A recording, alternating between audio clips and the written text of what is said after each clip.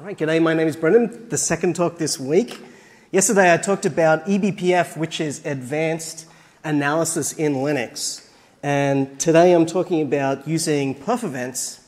In some ways, eBPF is what we are beginning to use at Netflix and what we'll be using in the future to solve some things, whereas perf is what we have been using for many years. And this is a summary of the sort of things that we've found and the sort of gotchas and workarounds that we've had to employ.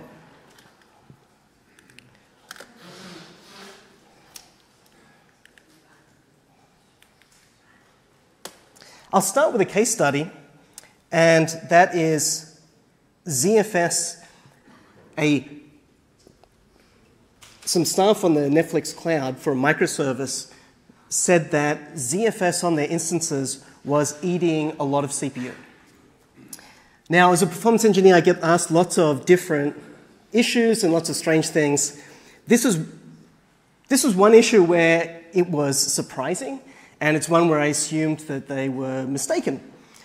I worked on ZFS at Sun, and I'm very familiar with the code paths, and the way we configure it at Netflix, ZFS on Linux, there's no way ZFS can eat 30% of CPU. We have some trouble with the mic.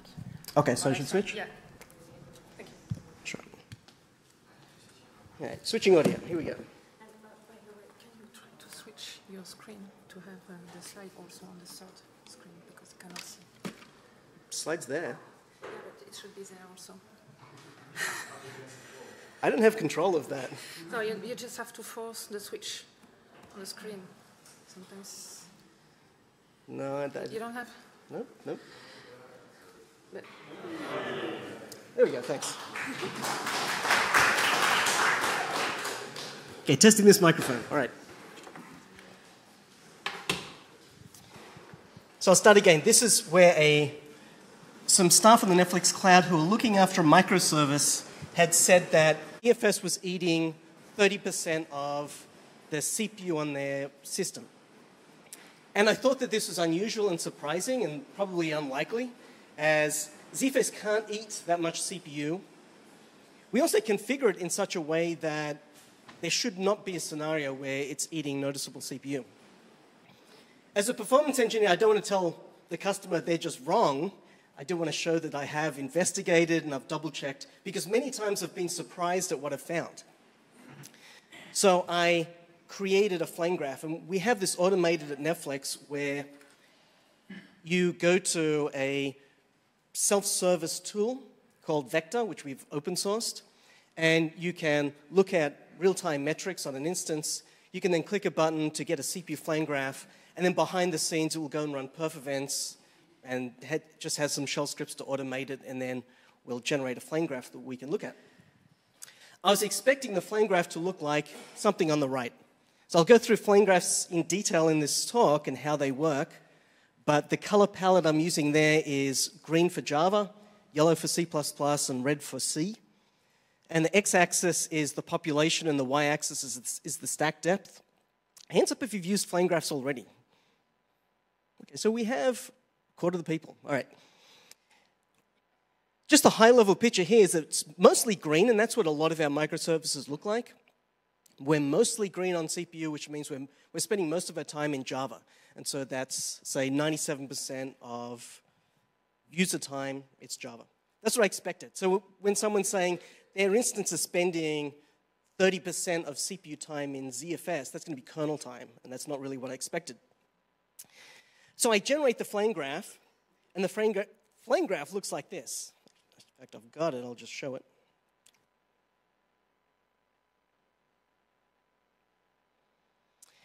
On the left and right are these towers that are colored orange.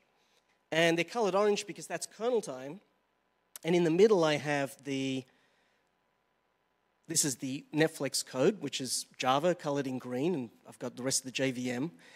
And I can mouse over these areas and say, well, this tower is 9% on CPU, and this tower over here is 29% on CPU. And if I have a look inside it, this is shrink zone, SPL, this is ZFS. And this is ZFS, this is Arc Reclaim. I know this code. So the customer was right. We are actually spending, in total, if I add 9% over to 26%, I'm over 30% of the CPU time really is in ZFS. So good thing that I checked and that we've automated it. And even though you may have an assumption about what CPU is doing, it's very frequent that if it's so easy to create a flame graph or create a profile and have a look, you can just confirm things. So too often I've had people say they don't want to look at a profile because they know what it's going to look like. And I've been surprised so much in this line of work that you want to make it automated, you want to make it quick and double check. So it turns out they were right. We were spending over 30% of time in ZFS. But having a look at the code paths, this is arc adjust. So ZFS has the adaptive replacement cache for doing its main memory file system cache. If it's doing arc adjust so much, it means it's shrinking the arc. And it will do that because the system is running out of memory and it needs to keep a threshold free for applications to use. And thinking about this at Netflix, it's like, why would we spend so much time in arc adjust? It's like, oh, well, we do have some container microservices. And on the container microservices, they create and destroy containers. And as part of destroying containers, you're destroying the ZFS datasets. As part of destroying them, it will free up the memory.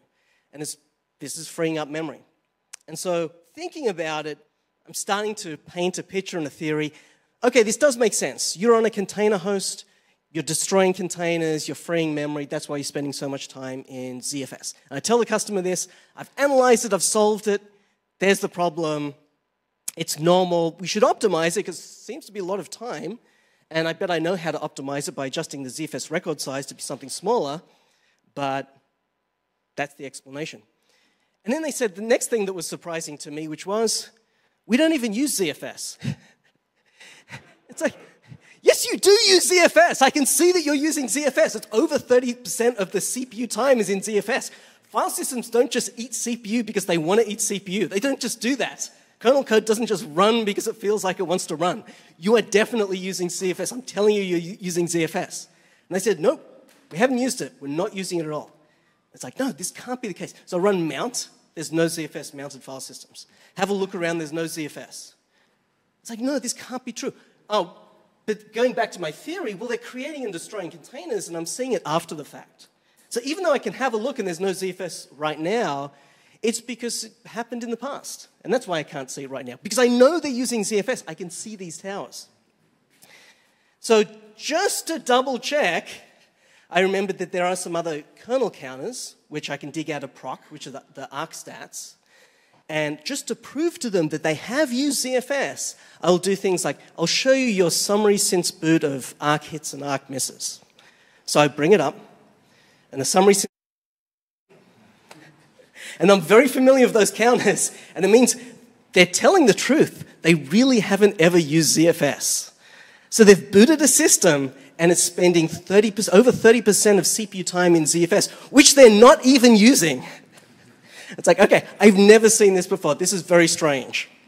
And so with the flame graph, I can just drill in and start to have a look at this. And so now I'm looking, with flame graphs, you can zoom. It's very easy, very nice. So I'm zooming into the ZFS paths, and I see we're in arc reclaim thread, arc adjust, multi-list get random index. That's a new function. That was added after my time.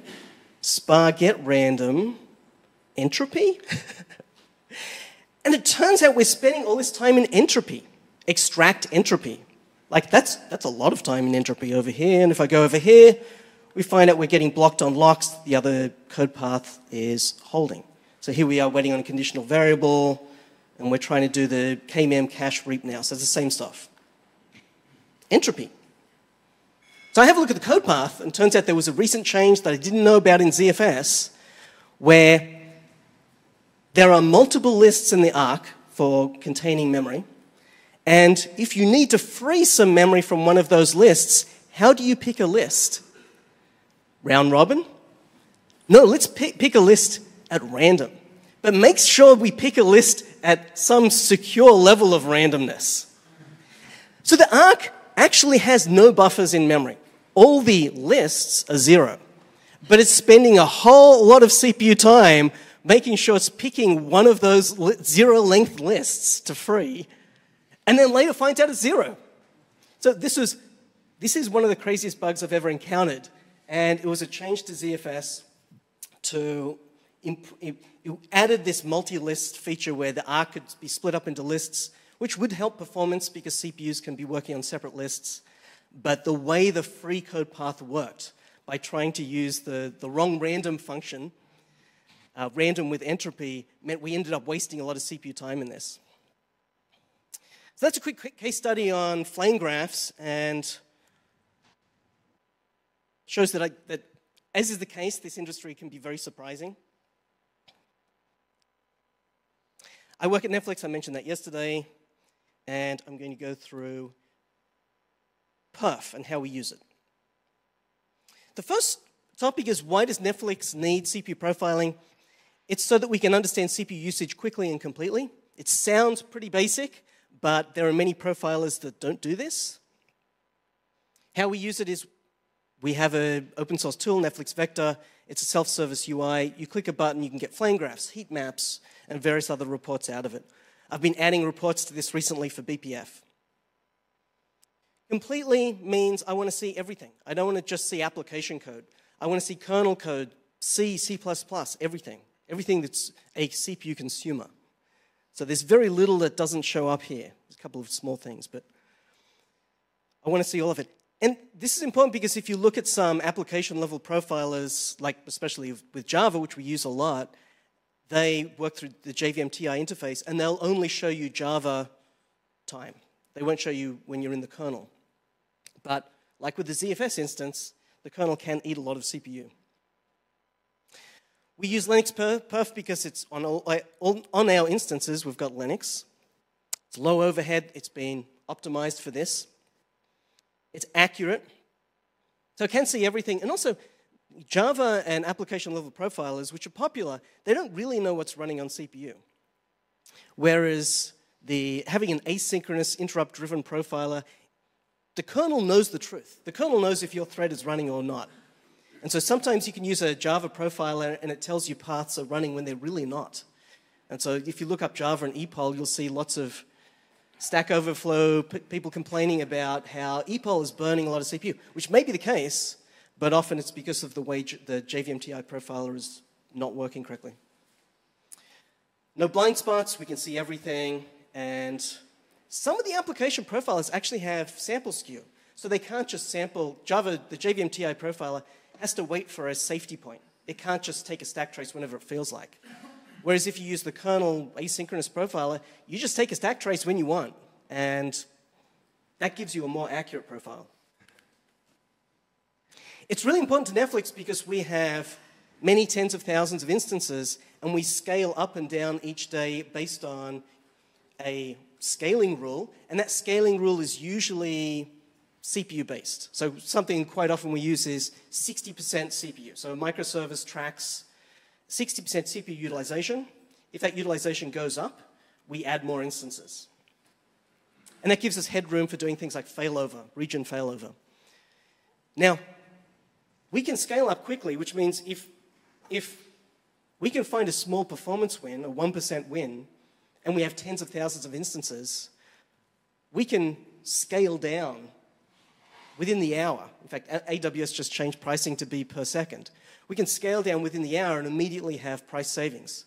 So it's a great environment to work in if you're a performance engineer, because all the small wins you can find, as soon as you deploy it in production, you're getting that gain. You're saving the company money. We use CPU profiling for lots of things. It's saving money by reducing the footprint on the cloud. It's also there might be regressions such as in latency for new software versions and CPU footprint, instance response, evaluating third-party software, and so on.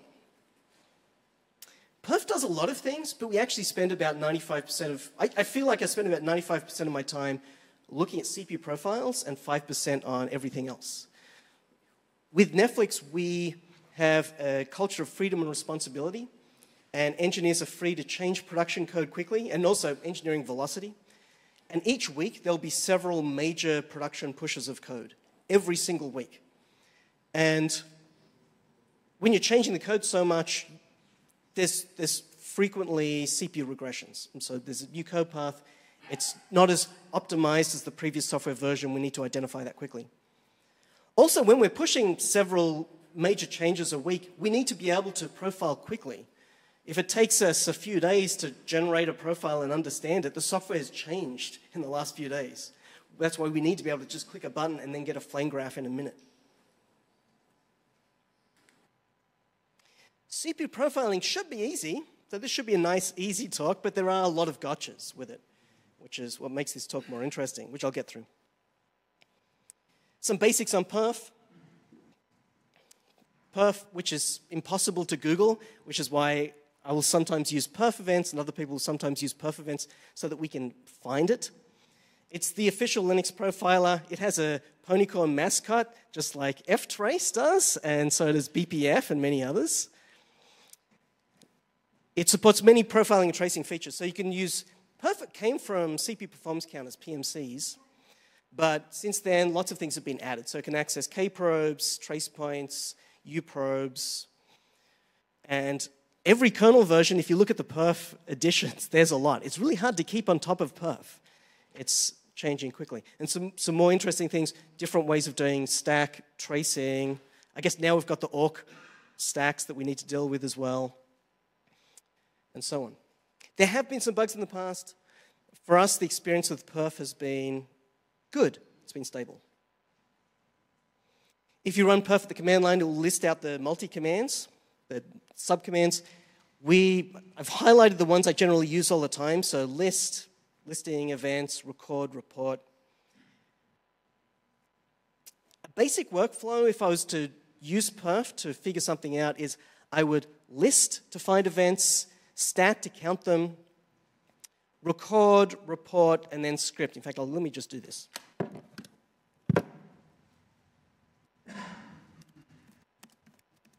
So I've got perf on this. Oh. I did have perf on this instance. Where? So this is how you install perf. This is a demonstration. Like, if this happens to you, what you need to do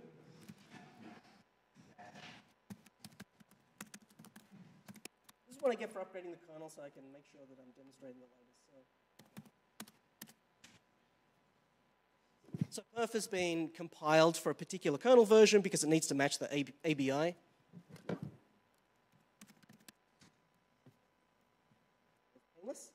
So perf, there's the subcommands on this kernel version. Perf list, we list out various things. So my workflow is I'll start by looking for things I want. So I may be on context switches or scheduler events.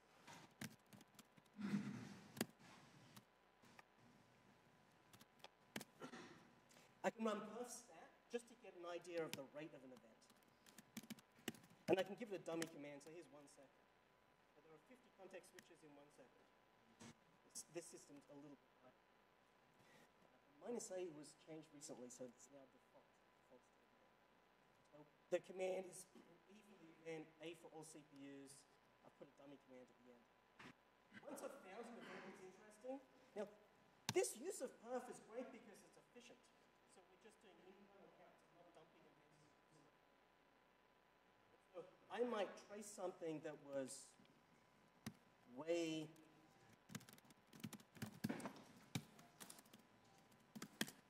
that was much more expensive.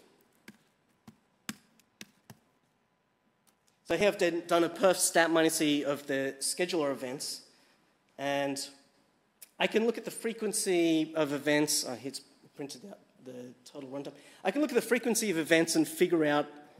I can look at the frequency of events and figure out if something is too expensive to trace going forward. So once I've found an event, I then might want to do perf record.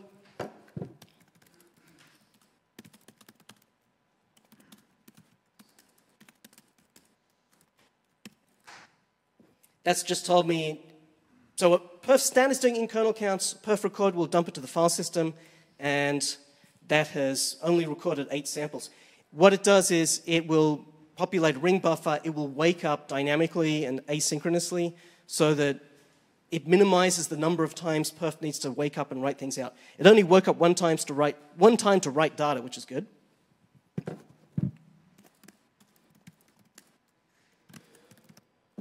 And so it's written a perf.data file. I can run perf script and look at events one by one, or I can use perf report.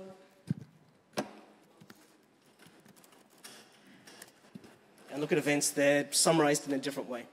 Usually I'm doing stack traces as well, so.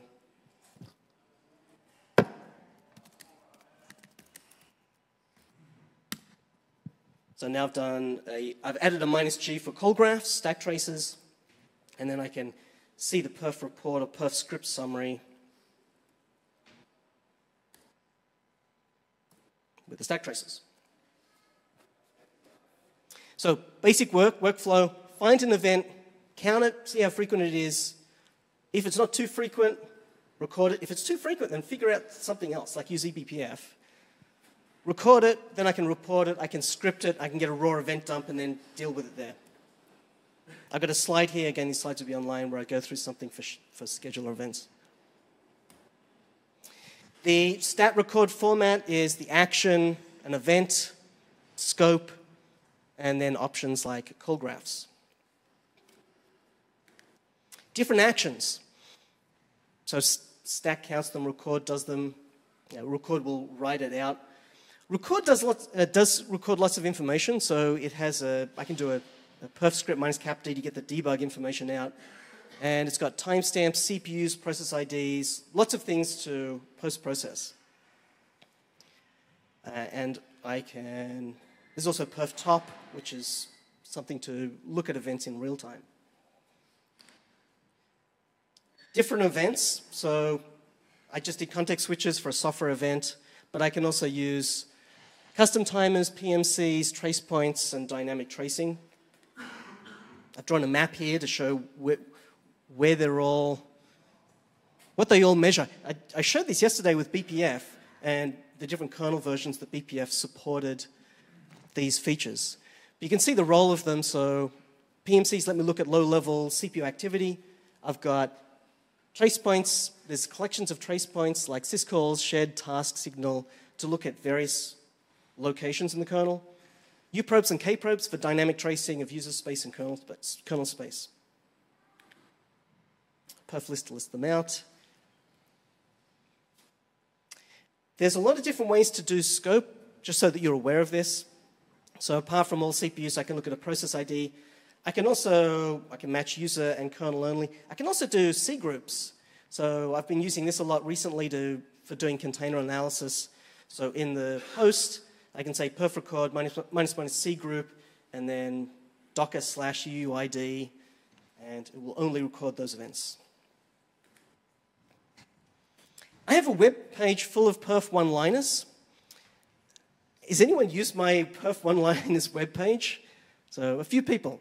There's a lot. So I've got a few in the slides, but I'm not sure they do it justice. It's a quick way to understand the capabilities of perf. So, and I iterate through different things like doing PMC analysis, doing perf stat of trace points, perf record of, say, samples, trace points, PMCs, different ways of doing perf report. Just to show you how long that is.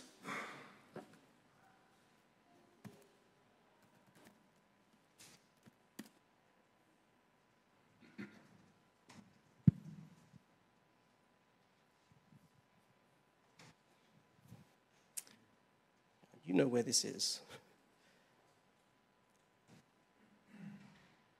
Performance metrics.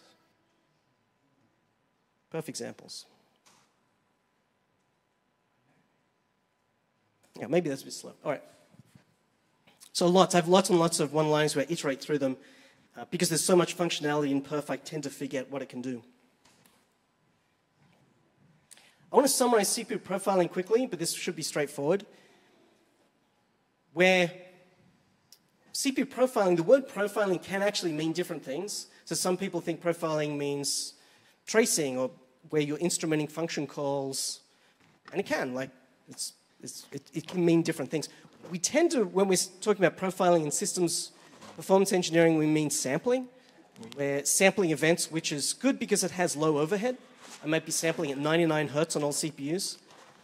Disadvantage is it can have coarse accuracy, but it's usually sufficient.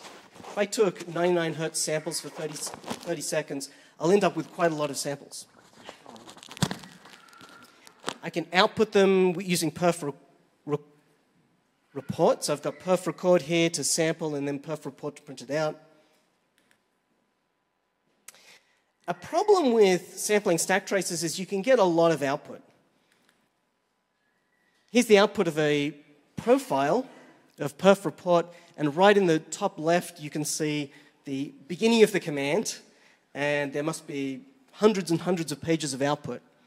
As a performance engineer, this makes it challenging to understand. Sometimes it's okay. Sometimes you run perf report, and if you look at the percentages, you see most of what you need to understand is in the top stack, because you have one busy stack and that's it.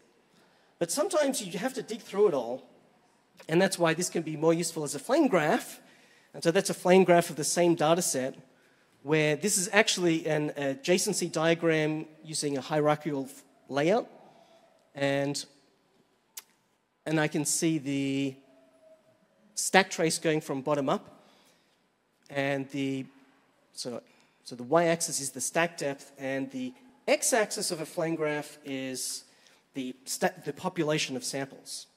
So I came up with flame graphs a while ago when I was investigating MySQL performance, and I needed to understand two different systems very, very quickly. And digging through the profiler output was just too much text. And I was printing it out and marking it up in red pen. And it's like, I'll never get this done by Friday. I need a better visualization so that I can understand all this profiler output. And I played with some visualizations for performance tracing before, and someone at Sun had done this passage of time visualization. So each rectangle shows when you enter and exit functions. But my data set didn't have function entry and exit. So I didn't have timestamps for entry and exit. I just had samples. And so I thought, what if I took that visualization type, but instead of having the passage of time on the x-axis, I just threw out the passage of time. So I don't care about the passage of time. I just want to visualize the profile I have, all those samples. And so what I did was I put all my samples out, and then I sorted them to be in alphabetical order, from the bottom frame to the top frame. And that put the same frames next to each other so I could merge them, and that's where the flame graph comes from. So if you can imagine, a flame graph is really, say, 1,000 very thin columns, which is each of the samples, and I place them in such a way to maximize merging, and if you have a thin column next to another one, I get to make that frame bigger. It has an advantage in that if a frame is really thin, so one of these tiny thin frames may only be 0.1% of the profile, it becomes so thin I can't write the function name on the flame graph. There's not enough pixels, which is a good thing, because the frames that are the largest are the ones we care about the most. And so you just visually look at this and you look for the biggest bulk of where the largest tower is, and that's the bulk of the samples. So if I looked at this and saw main, reader loop, exec command, that's probably 80% of the CPU is there. And then I get down into the weeds as Bash runs different things. The color for flame graphs, I originally picked a warm palette, and I just randomized the frames so that you could differentiate between two towers that are next to each other. So colors don't mean a lot. I sometimes use the hues for doing, say, Java is green and C++ is yellow. So generating them, flame graphs for a long time have been just this Perl program I wrote a while ago. It's on GitHub, and it can eat the output of perf script. So I run perf script into stack collapse and then feed that into flame graph. We've been working on a new version at Netflix in D3, and so we're open sourcing that as well. And D3 will give us more interactivity. Flame graphs have various options. So you can set different palettes, which I mentioned. I've drawn up a workflow of creating flame graphs like this. So perf list, perf stat, perf record, and then we end up perf script we can feed into stack collapse, and then it generates the flame graph. That's how it used to be on Linux 2.6, but on 4.5, perf report -G folded. So perf report, I think Mazami added this, so that it can then emit a summarized format directly, and then I just need a little bit of awk to turn it into a flame graph. Or if you're on Linux 4.9, just to show them all side by side, I can use BPF and I can sample stacks in kernel context and just feed them into a flame graph directly. And the other basics about flame graphs I think are obvious. So I've got, if you mouse over something, it will tell you the %.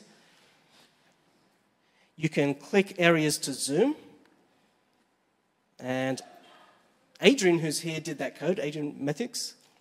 Thanks for that. Added the zoom code a while ago, which has been like one of the best features of flame graphs. And the other interactive feature that's important is search. So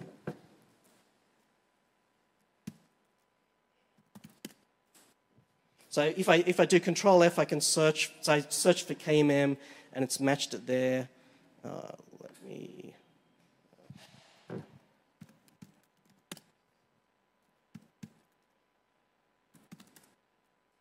So they have searched for Java, and it's matched it everywhere. The useful thing about search is on the bottom right, I print how many samples it matched that search term for. So if you had a lot of code paths that were ending up in, say, mutex contention, and I wanted to add them all up, you don't need to visually like hop around for half an hour mentally adding them up. You can just search for it, and then it says 58.7% of all code paths had that search term. So it's very quick for doing that type of analysis. So gotchas. So when we've tried to use perf, lots of things don't work. If you try this yourself and you haven't done it before, you need to get stack walking to work on your application, then get symbol translation to work, then get IPC to work from PMCs, and at that point, perf probably works on your system. To explain the problems we've hit, so stack traces don't work. They look like this, where you've just got a single bogus address instead of what should be a nice stack trace. This is also valid. So I've just got these single addresses when I should have a full stack trace. I'm not talking about whether symbols work or not. This is just whether stack traces work. If you turn this into a flame graph, it looks like this. So I've got broken stack traces for Java. It's just this grass that doesn't work. Fixing them, it's either you can do frame pointer based stack walking. You can get that to work, or you can use a different type of stack walking. The big problem here is that by default, perf uses frame pointer based stack walking, and many runtime, well, GCC many builds from GCC will use the emit frame pointer optimization. So you can use the frame pointer register, like %RBP on x86-64, as a general purpose register. And nowadays, it doesn't matter so much. Nowadays, it doesn't make code that much faster. Like it may be so hard, it may be less than 1% faster to use that extra register. It depends on your code, but quite often it's almost negligible. But the problem is, as a performance analyst, I don't have stack traces now. I can't do frame pointer based stack walks if the frame pointer is no longer available. We've reused that register. So try to get a stack walking technique to work that perf will support. So I worked on, oh yeah, I've got a slide. So I mentioned GCC has the -f no emit frame pointer if you've ever had to recompile using that. I worked with Java and did preserve frame pointer. So I coded this up originally, and then Oracle rewrote it and merged it so that you can now do -xx plus preserve frame pointer on Java, so that Java will keep the frame pointer for methods, which is great. So to show how that fixed things, this is what broken Java stacks used to look like, and this is what they look like after you fixed it. So now I have a full stack, which is much better. That's what it looks like in a flame graph. That's much better. I don't have symbols, but at least I've fixed one problem. And the same is true for any runtime. So just try it on your runtime. If you see full stacks, even if it's hex, at least stack walking works. if you just see these single frame things, you probably need to fix stack walking to start with. So the next thing is, how do you fix the symbols once you've fixed the stacks? It depends on the runtime. So for Java and Node.js, it differs. There's generally a way you can get the runtime to dump a symbol table. And Perf for a long time has supported these supplemental symbol maps in /temp perf-pid.map. And so we use an on-demand Java agent that will, perf map agent, that will dump out a map that Perf will use. And there's also ones for Node.js as well. So it's on GitHub, it's perf map agent. And so once you get that to work, you then get, so here I've got flame graph with my Java palette. You can then see the Java methods. This is really great because you get to see, here I am in C, I'm then going into the JVM in C++, now I'm going into methods, and then we're doing a write in Java, and then we're going into libp thread, now we're back into the kernel. So you can see the full path. This is a multi-mode stack trace. If you try this, you'll discover something interesting, and that is that the stack traces you're looking at are incomplete because Java inlines a lot of things. If you use a JVM TI profiler, you'll see the full stack trace, but Perf is looking at what's actually running on CPU after inlining. And so you can do things like tuning inlining, but Perf map agent has a way to uninline the frames so that you can do a full flame graph. Perf has ways to do this as well. So Perf has perf basic prof and perf basic prof only functions for dumping the supplemental symbol files. Instruction profiling is another gotcha. And as an example, here's 16 nops in a loop. Imagine if I profiled this, what would the profile look like? Would I have an even distribution for the instructions? So that's it. So I've got a push and a mov and then lots of nops and then a jump. I would have guessed it would have been D because like the push and the mov would be more expensive and there's my cheap nops and there's a jump. It actually looks like this. So I didn't even see many of these nops, and that's for a number of reasons. So CPUs run things out of order and in parallel, and when you're sampling the instruction pointer, you're sampling the resumption instruction, not the micro op that's currently running. Unless you go and use an advanced feature. So Intel has PEBs for precise event-based sampling. And not only do you have the problem of sampling the resumption instruction, because CPUs will take in, say it's a 4-wide processor, it'll bring in 4 instructions, run them all in parallel and out of order. And so what does the instruction pointer point to when you're actually executing 4 at the same time? It can't point to all 4. It has to point to one of them, which is why you see all these skips. So that's one problem, and the other problem is skid. When the interrupt comes in, when does it actually pick up the stack trace? So PEBs would help with that. And Perf supports PEBs. Another gotcha is VM guests. If you try running Perf inside a virtual machine guest, it may say not supported for a lot of the PMCs. And I wanted to mention in the slide, this is fixable. And Zen has supported PMCs for a long time. People just don't turn it on. I worked on a sort of a firewall for Zen PMC so that you could only enable a subset, say the Intel architectural set. And that was recently enabled in EC2, Amazon EC2 for the largest instance types. So if you're in a virtual machine, there are ways to get access to PMCs. You just need to work with a hypervisor. Many virtual machines have MSRs, so model-specific registers, which can give you interesting information as well. So there's one of my tools for looking at, say, Turbo Boost. And also I wanted to mention here that virtual machines, there's another problem with PEBs. So even if you can access PMCs, PEBs is something else. So is last branch record and BTS and processor trace. So if you live in the world of virtual machines, you have to go and do a bunch of work to get all of these enabled. Containers is another big gotcha. And of course, we use containers a lot at Netflix. Yes?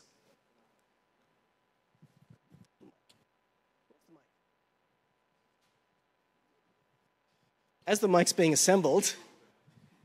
So in the context of EC2, if you are looking at those very low-level CPU information, you are not getting only your impact on the system, but also the noisy neighbors.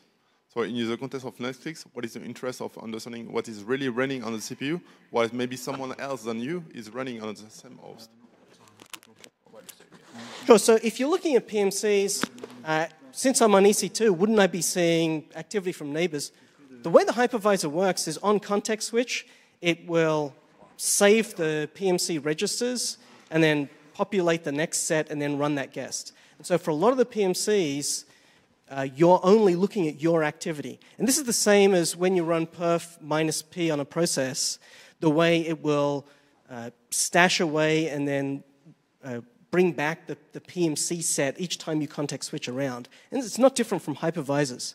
Where you might see activity from other guests might be if you say digging into a shared cache. So last level cache hits and misses, and then you notice that your hit rate goes down a bit and you can't explain it, and it's because other people are consuming that cache. Now, if you worry too much about that being an information leak, but you could figure this out anyway. You could just do micro benchmarking of like cache access and say, sometimes my micro benchmark is a bit slower because there's another guest using the shared LLC cache. And that's why Intel did, that's one of the reasons Intel did Intel Cat for cache allocation technology, so we can partition up the hardware caches. So I think most of the time the PMCs don't show other guests because of the context switch. Sometimes sort of because it's a shared resource and you can see that there's more contention. But I wouldn't get too excited because I can just micro benchmark it and figure that out anyway and figure out that there's contention for a resource. So containers are another gotcha, and you just need to work with it. So if perf is trying to find symbol files in temp is somewhere else because it's a different namespace, and Alice did a blog post. This should be fixed in 4.14 because there was a new patch set so that perf would look up other namespaces, which is really good. And the last gotcha is overhead, and whenever you use perf, you just need to be aware of the rate of events. And that's why I did a perf stat to start with. So you can see the rate of events before you instrument them. I'll mention some advanced things quickly. That's everything I just talked about was gotchas and profiling, which turns out to be a big topic because there's a lot of kinks to it. But of course, perf can do trace points, so I can record, say, block events. And in the slides, I've got how you can understand the format string, where that comes from. I've got lots of one-liners for static tracing and dynamic tracing and advanced dynamic tracing. So perf can do things like if you have debug info, you can walk through kernel structs and dig things out. And if you don't have debug info on an instance, which is often the case for me, you can run perf probe -nv with your instrumentation. It then says, this is what I would have done. And then you can copy and paste that onto a system that doesn't have debug info and get away with it. This is what I do in EC2 because I only have debug info on one server, not on all our cloud instances. And so I just use my one debug info server and I literally copy and paste with the mouse and then dump it on other instances I'm instrumenting. Visualizations, I've got a blog post where I turned perf output into heat maps for block IO latency. And there's a lot more to perf. So perf is a really big topic, and I've just had time to cover one of them, which is CPU profiling and some gotchas. So I've got lots of references, and these slides will be online. And including the references is my perf page, which has lots of one-liners. Maybe it loaded. So my perf examples. Way too many one-liners, but it's a good way to browse through perf and figure out some functionality. So I should end there. And maybe you have time for 1 or 2 questions. Yes. Do we have the box? Yep. How does GCC optimizations play with perf? Does it create problems for you if you use very high levels of optimization? GCC, but quite often, it is using the -f emit. It's using emit frame pointer, And so that breaks frame pointer-based stack walking. With Perf, I can use a different stack walking technique. So I can use the lib unwind stuff if it's there, dwarf. I can use last branch record, which does work and should always work. But frame pointer is the basic one. And I try to get that to work on all my instances. So yeah, GCC optimizations interfere. But there are ways around.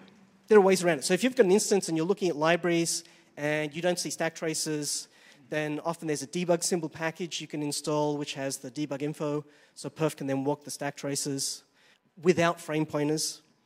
Or you can use the LBR walker. So Perf record minus call graph. So there's ways around it. Thanks. So down here. Oh, good throw. Sorry. So with 4.14, we're actually trying to deprecate both frame pointers and dwarf unwinders within the kernel for this awk thing. Is that affecting the way you get your perf traces now? Or more importantly, could you actually use the awk stuff for Java and things? That stuff terrifies me. Like, I like having stack traces. I like them to work. But it's a good point. With 4.14, the new awk stuff, it's... Well, awk isn't about... It's supposed to give us a better stack trace. We've never successfully got a dwarf unwinder to work in the kernel, which is why we're going to the awk thing. Right, so, I mean, it should be a better thing, and we do get a little bit of performance back. I'm not sure we're going to get that, because I've done frame pointer testing, and maybe it's like 1% or so. But what's really going to happen is when will canonical push builds with frame pointers disabled, and you've only got awk unwinding. And when that happens, we'll just have to deal with it, and then have Perf use the awk stuff for the kernel stack traces. As for runtimes like Java, it would be interesting because most of our workloads, the frame pointer cost is like less than 1%. We have one workload where the stack depth gets to 1,000 frames, and all the time, so we're going up and down 1,000 frames, and the frame pointer cost is 10%. So we can't run that in production with the enabled frame pointer. So a different stack walker may help for that microservice.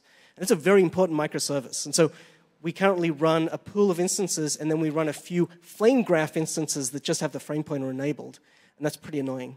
So a Java awk unwinder might give us another way to tackle that. Might be interesting.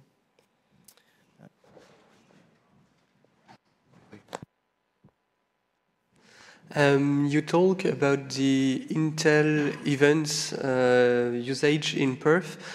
Can you even use hardware counters in Perf so that you can know your bandwidth usage, your cache trashing, and so on? Like you could use Perf and drop vtune, for instance? Yeah, sorry, I can use Perf and use vtune. What was the question? What's the question part of that? Well, the question is, can Perf replace totally vtune, or is there still usage for vtune?